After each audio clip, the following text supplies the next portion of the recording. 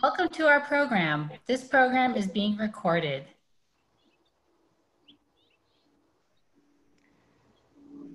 And we're live. Hello, everybody, parents, kids, fellow doctors.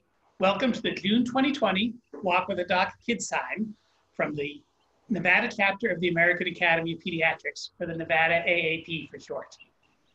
My name is Dr. Terrence McAllister, and I'm a pediatrician here in Las Vegas, but I'm also the Las Vegas Walk with the Doc coordinator for the Nevada AAP.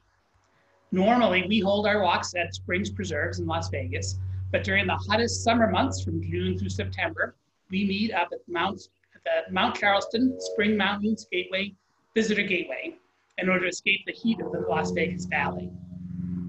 Today, June 14th, 2020, we're doing things a little bit different again. Because we are all interested in protecting ourselves and our community from coronavirus, we are holding our third virtual online walk with the doc. Now today is a very special day for the Nevada AAP. It's our 4-year anniversary of Walk with the Doc. For the past 4 years, we've been getting together on the second Sunday of every month in order to have a talk about an important pediatric health topic and then to go for a walk together. We have also been holding monthly walks up in Reno, Nevada as well. Today, in honor of our 4-year anniversary, we are having our first statewide Walk with the Doc.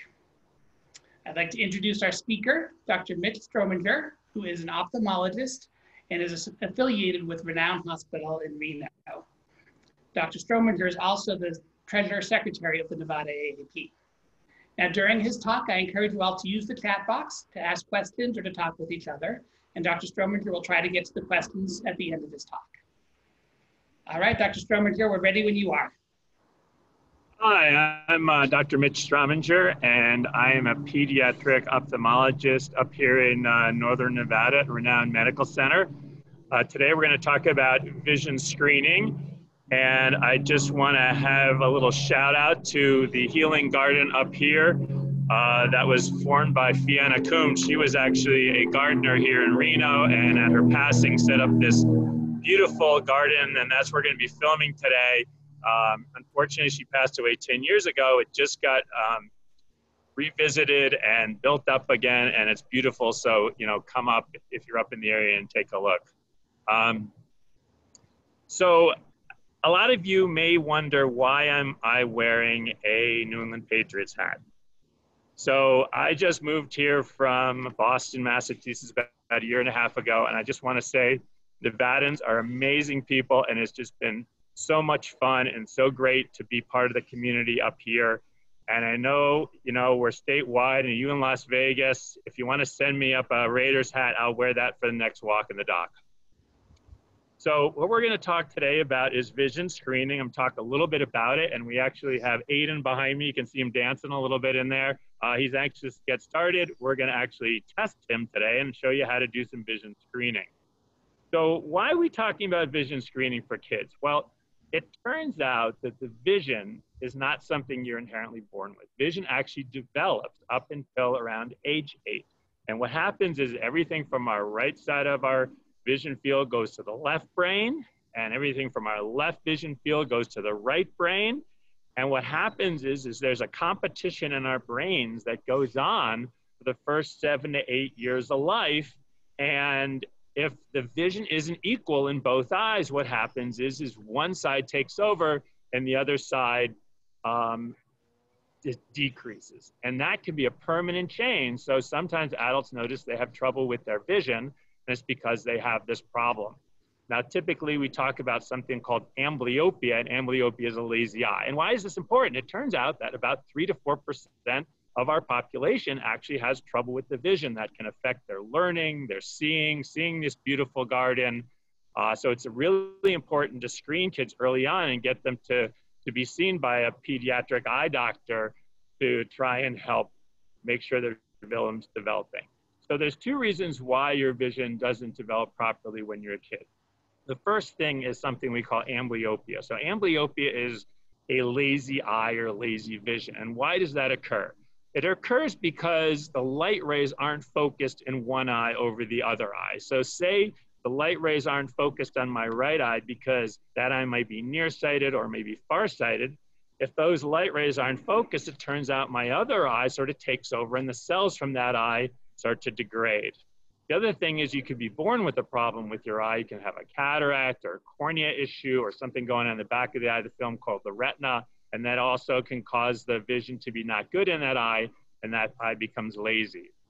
The second reason is because the eye may be crossed a little bit. And if you all heard about cross eyes, and that's something we call strabismus. So as an adult, if we were to take our eye and push it over to the side, what actually happens is that we would see double, right? We would see double. And the problem is in kids, they don't see double, or they don't even understand necessarily what double vision means. And so what happens is the brain is so flexible that it actually shuts off the development for the vision for that eye. So it's really important if you notice your child's eyes crossing, to get them to be seen, because that also can cause a lazy eye. Now, sometimes that's really obvious, an eye's crossing significantly inward or significantly outward, but sometimes it's very subtle, it's hard to see. And the way we pick that up also is in vision screening, because the vision for that eye doesn't develop properly. So, you know, now that we're all sort of sequestered in our houses, unfortunately, a lot of people aren't going to their pediatrician's visits, and please do so, because not only is it important to get your vision screened, but also to keep up on your vaccinations. That's really important, especially when the kids are going back to school. But one thing that you could do at home to try and check your kids' vision to see if there's an issue, and, you know, help out your pediatrician. You know, do a little testing at home, and if they see a problem, let them know so that you get referred, is something we call vision screening. And we like to do this somewhere about kindergarten, maybe a little bit older. The earlier you can do it, the better. Most pediatricians do a great job of doing basic vision screening when they go into the office, and some places actually do it in the school districts or health centers. But here's an easy way to do it at home, and we're going to demonstrate that now. I want a little shout out to Dr. Robert Arnold. He's actually up in Alaska. Hey. And so he started developing this program to try and help parents in remote areas of Alaska to do vision screening. And we're sending you some information about how to do it. It's pretty easy and pretty standard, and we're gonna show you how to do it now. So if you download the forms, you can actually go to his website too. It's www.abcd-vision.org. And what you notice is there's a couple things. This is actually a vision chart. I hope everyone can see it. And what it has is 4 letters, and they're the H, the O, and the TV. So hopefully most kindergartners or first or second graders know those letters. If they don't, here's a little cheat sheet, and you can have them point to it and maybe teach them. And the reason why there are these little bars around it, because it turns out it's a little harder to do the test and a little more specific for a lazy eye or amblyopia if they're crowded like this. The other thing is, if you're going to touch it, don't touch inside it, touch outside, because that also allows them to see a little bit better. So you want to get the best screening as possible. And then if you look at this, there's 1 line and 2 lines. So all you need to do is fold that over like that. And if you read on the bottom, it says the age. So for 3rd grade, so Aiden, we're going to be testing is just going out of 3rd grade. So we're going to be testing him at that level. And most places, the cutoff for vision is about 20/40 or 20/30. That's our screening. That's sort of what you need to have to pass a driver's license test. So we like to see the 3rd graders see a little bit better than that. And just remember, this is just a screening test. It doesn't substitute for full eye examination. We're not checking 20/20 vision. We're just screening to see. And so what we're going to do is we're going to have Aiden read these letters. And if you miss 2 or more of the letters, then that's a positive test that the kid failed their vision screening. There's a 3rd form on there. Fill it out and send it to your pediatrician or call your pediatrician so that you could get referred appropriately. Okay, so now I'm going to bring this down. Hey, Aiden, how you doing? Good, great. So we're going to, in a second, maybe have Aiden take down his mask so that he can hear. You want to do that? Go ahead, take down your mask, and I'll just stand far away. So what we're going to do is we're going to test Aiden 1 eye at a time. He has his glasses. If your kid has glasses, that's great. Do it with that. If they don't, which most kids might not for the vision screening, then don't have them wear their glasses. And so what we're going to do is we're going to have Aiden put the palm of his hand over his eye. Now, it's really important the kids not cheat and open up their fingers like that, or move that hand aside. You can use a patch if you have them. You can actually use a paper cup and put it over this. But Aiden's a good kid, so we're going to actually just have the palm of his hand. Okay, Aiden, so can you cover your left eye with the palm of your hand? This one. Perfect. All right, we got that down. Okay, so I set up on a tree over here. And if you can see it, the chart. It should be 10 feet away. It says that on the instruction. So I'm going to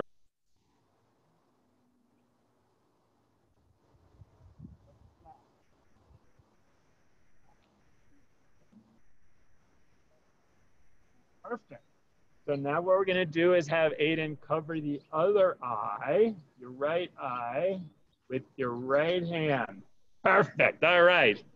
Okay. You ready, Aiden? We're going to run down here, and I'm going to do the letters backwards. Ready?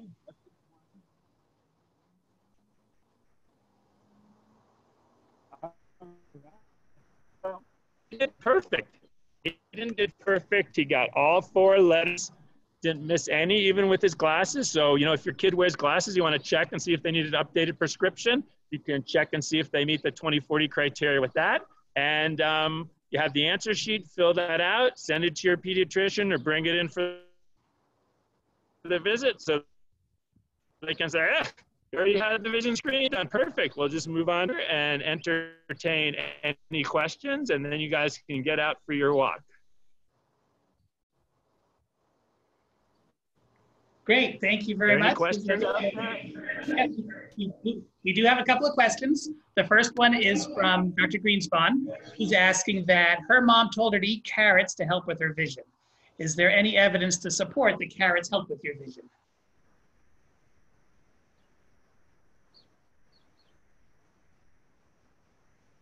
Well, you know, beta carotene and all sorts of vitamins are really important for vision. It's been deficient and diet, and you don't eat too many carrots because then your skin turns yellow and you'll look like a rabbit. But you know, all those vitamins are really important, and having a good balance in nutrition. You know, these kids may, because of the dry climate and decreased humidity, do sometimes produce a little bit of decrease in their normal oily component of their eyes. This has nothing to do with vision screening. So sometimes I do recommend a little bit of a fish oil or a flaxseed oil supplement to those kids. That seems to help. Okay, great, thanks. We have another question. You said you mentioned vision screening could be 20/20. People are asking, what does that mean when you say somebody's vision is 20/20? So 20/20 is the standard vision, which is we consider normal. And there's that E. I don't know if you've been to the eye doctor, most people have. And at 20 feet, that spans 5 degrees. So at 20 feet, you should see a letter that says, and that's 20, and that's considered normal. And then you go down from there. So 20/40 is typically what you need with your driver's license test here in the United States. If you're actually considered legally blind. So a lot of times when we do vision screening on kids, we might pick up one eye that's 20/40 in the screen and the other eye they can't see, right? So you have to compare the 2 eyes and see. Sometimes we pick up kids who can't see in both eyes, and therefore they need glasses in both eyes. Or sometimes we do pick up that one eye doesn't see as well as the other, and that eye may become lazy or have amblyopia, and that's the concern also that we have. And we need to either treat them with glasses, sometimes patching, and if the eye's crossed, even sometimes surgery to get the eye straight. Great. All right, well, thank you very much. All the questions that I'm seeing. So we're gonna end the talk part now. Thank you very much for all that information. At this point, we're gonna go for the walk. And here's how it's gonna work. We're gonna go ahead and turn off the live feed and encourage everybody to go for a walk on their own. My family and I will be taking pictures of ourselves as we walk, and we'll post them on the chapter's Twitter feed at AAP Nevada. And we encourage everybody else to do the same so we can all share pictures of ourselves on our walks. I encourage everybody to wear sunscreen, Bring plenty of water, try to walk for at least 20 minutes, and enjoy the beautiful weather out there. We'll meet here again next week, next month on July 12th, which will again probably be another virtual walk, but we will let everybody know what our plans are as things move along. All right, well, thank you everybody for joining us. Go ahead out there and enjoy your walk. Goodbye. Thanks so much. Great seeing everyone. Have a good day. Goodbye.